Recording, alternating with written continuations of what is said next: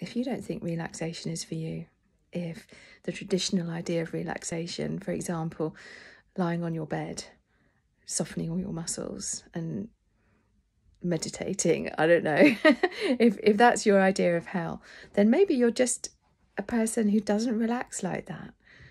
Perhaps you're a doer.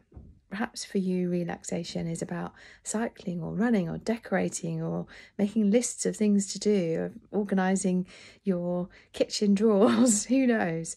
But that's okay.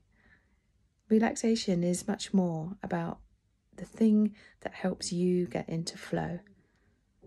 That connection with yourself, with your environment, with the people around you, in a way that helps you feel completely safe, completely in the zone.